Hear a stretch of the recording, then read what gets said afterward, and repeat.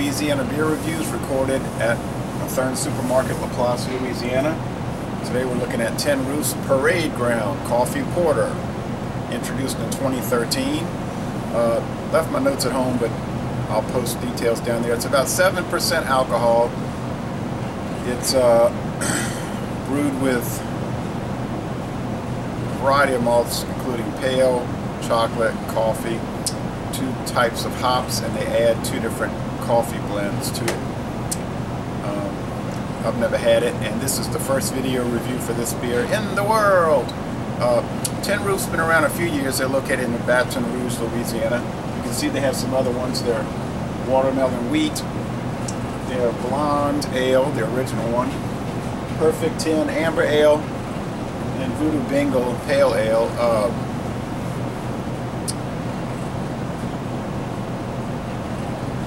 Let's see what I was going to say. Oh, when they originally started, they were working with Louisiana State University in Baton Rouge, and they were going to call this LSU Tiger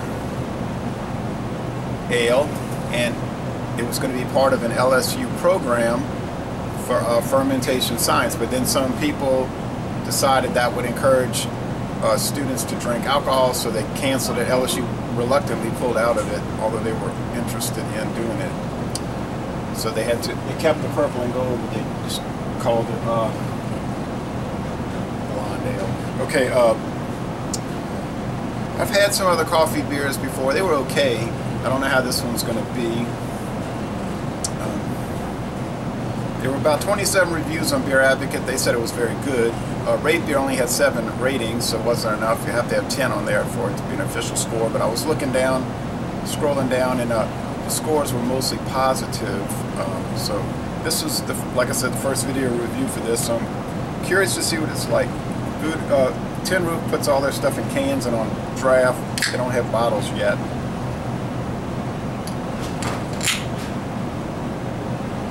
Okay. Well, let's put it in this little tasting glass and see what we get.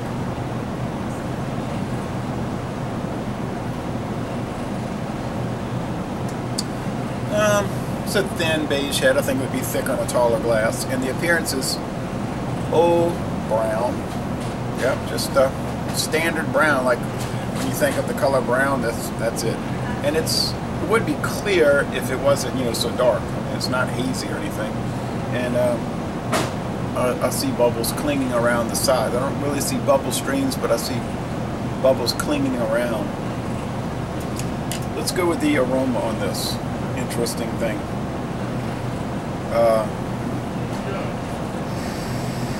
Sweet malts, I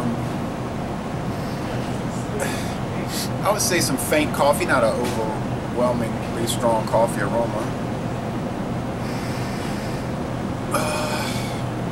Some bread crust. Well, it smells like a porter, what they smell like. A mildly dark ale.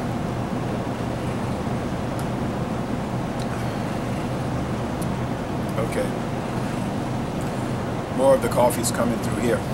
You get the dark bread crust, the dark roasted malts, and you get the coffee, but it's a smooth coffee.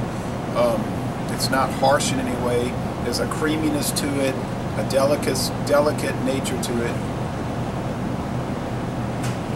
Nice lacing, huh? Little bit of prickliness in the tongue from the carbonation, not a lot, but a little bit.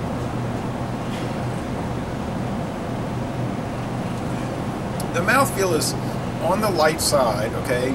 I would not even say medium. It's just a light body. And the finish is pretty dry. It's very easy drinking here at 7:45 in the morning. 7:45, excuse me, 6:45 in the morning. And it's pretty refreshing. Now, I already had 3 cups of coffee at home, and I would say this is a nice compliment to them. This is, if I'm going to drink a flavored beer, I think, and I'm not too keen on that, but if I was going to drink a flavored beer, this might be one to have because it's got the coffee in it, and I like coffee, I like beer. It's not too bitter. The bitterness is not strong here. not picking up the 7% alcohol. So I would like to see them make a coffee and chicory porter, you know, one with coffee and chicory. That'd be interesting. But anyway, I think this is very, very nice. I'm gonna give it.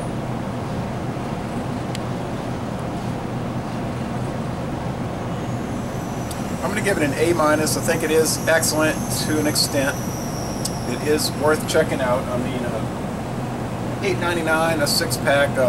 That's not too bad. So, you know, some of these craft beers are getting out of control with their prices, and there's going to be a shakeout, I think, with that. But anyway, Les Bon Temps Roulé. This is an excellent beer. Check it out if you see it. And I'm going to end this review by saying, y'all come on down to Matherns and check out their very large and interesting beer selection.